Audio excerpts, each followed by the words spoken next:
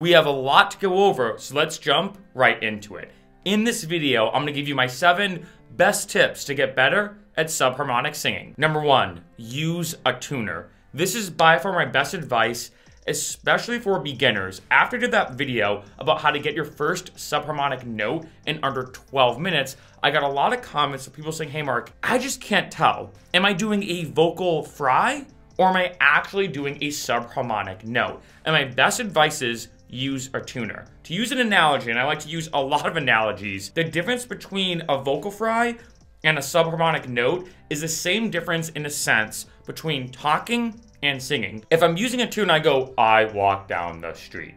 Well, is there really a tone to that? I mean, you could argue, I guess, in some ways, yes, but not really. However, if I'm singing and I'm like, I walked down, or whatever, like, I don't know why that got kind of like country-ish, but if I was singing, the tuner would actually pick up those notes. And in the beginning, when I was working on my subharmonic singing, I found specifically that with a tuner, with a line that shows you how sharp or flat you are, it'd be zigzagging when I was kind of halfway-ish between the fry and the subharmonic, but the more I got better at subharmonics, the more that line would be more of a steady, exact note. I wanted to start with this because this is my favorite pro tip because 1, if you're using a tuner, you can actually see, am I actually producing a note? If you're not, the tuner will be all over the place, not only with a sharp and flat range, but also the notes itself will be all over the place. And 2, as you can imagine, the better you get at subharmonic singing, the more you can use a tuner to see, okay, how in tune am I, and do I need to adjust my pitch? Speaking of that, number 2 is adjusting the pitch. Now, once you have the subharmonic note, of course, you're not just gonna do a straight note shot. Typically, people like to sing in subharmonics, hence the term subharmonic singing. There's 2 huge pro tips I have.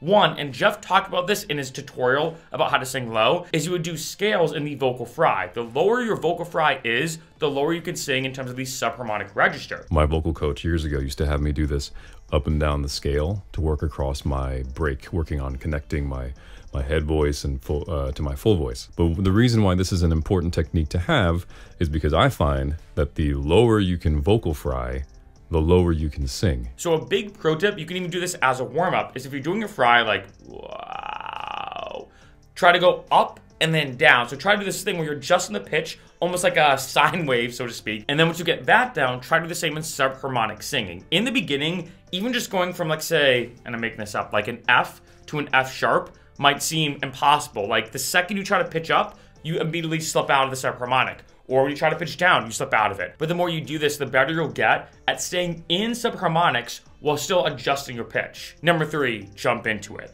This is gonna make you a lot better if you practice this. What I'm talking about is when a lot of people practice and start with subharmonic singing, they usually pick a note and then go to the subharmonic, right? And I mentioned this in my video about how to sing your first subharmonic note. So it sounds something like E. So the idea is you're starting at a note because it helps kind of set up for the subharmonic. And as you can imagine, that's a little bit easier, in my opinion, to start at an actual normal, if I put that in quotation marks, a normal note, and then go into the subharmonic, as opposed to just jumping right into the subharmonic. So as opposed to going like E, just go straight into it. So E.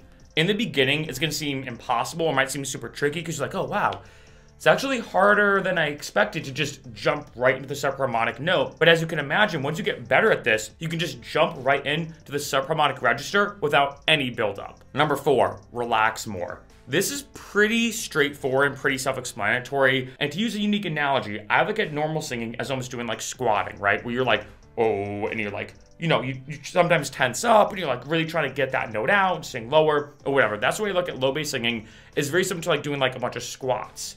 However, to use that same squatting analogy, I look at subharmonic singing as if you're on a rail, for example, and you're just balancing. So you're not really trying to lift up a ton of weight or whatever, you're more just trying to balance. And as you can imagine, if you're trying to balance, the more you try to strain, the less better off you're gonna be, as opposed to just relaxing and chilling. And if anything, when it comes to subharmonics, in the beginning, I noticed that I tried to like really strain. So it'd be like, oh. But I noticed that the more I relaxed, especially once I got into that subharmonic, once I got more relaxed, it allowed me to then go even lower. So as opposed to being like, oh, or whatever, I go like, oh.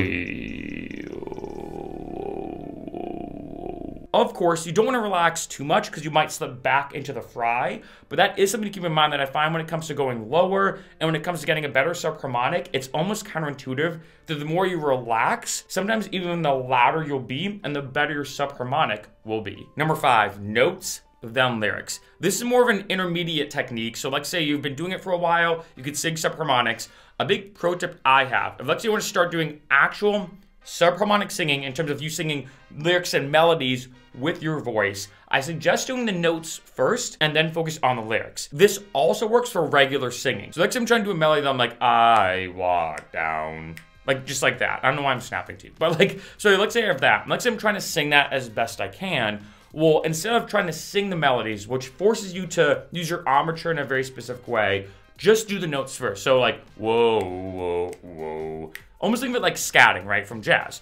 Practice that a lot more. So you're like, oh, whoa, whoa. Then start with one word. So I, whoa, whoa. And what's good about this is you're now focusing mainly on producing the melody first and then adding in the lyrics. Because as you can imagine, once you add in the lyrics, your armature, your mouth is gonna change. Another thing is you have to remember the lyrics. Like wait, what did I do again? Like, what was it? What are the lyrics again? And now you have to focus not only on subharmonic singing in terms of producing the actual notes, but if you think about the armature of your mouth and the actual words, of course you don't want to forget the lyrics, and this is a good way to kind of baby step into full-on subharmonic singing. Number 6, record. This, if anything, is probably like the most cliche advice for almost any discipline, period, whether it's fitness related or singing or music or art, entertainment, whatever, and that is record yourself performing. Now, I'm gonna be honest, as I like to be very transparent in all my videos, I found this didn't really help me. If you want me to be honest, like I record myself doing subharmonic singing, and after I look back on it, I'm like, all right, that was kind of good or kind of bad or whatever. And it was interesting to listen to myself after singing it because you're almost viewing yourself in third person, but I found it personally didn't really help me get any better. However, everybody's different.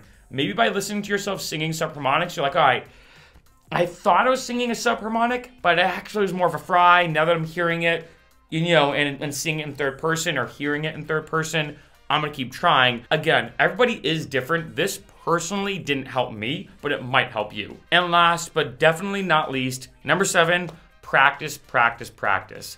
I'm gonna give probably the weirdest analogy I've ever given maybe on any video, but I feel like this is the best way I can explain it. Because when I first got into subharmonic singing, I couldn't tell, am I frying or subharmonic singing, right? You really don't know. It's really tricky, especially in the beginning. And like I said, that is my most common question I get. How do I know if I'm frying or subharmonic singing? And ironically, when it comes to subharmonic singing, I feel like you only know that you're in a subharmonic until you slip out of it. And so when you slip out of it, then you're like, oh wait, I actually was doing it.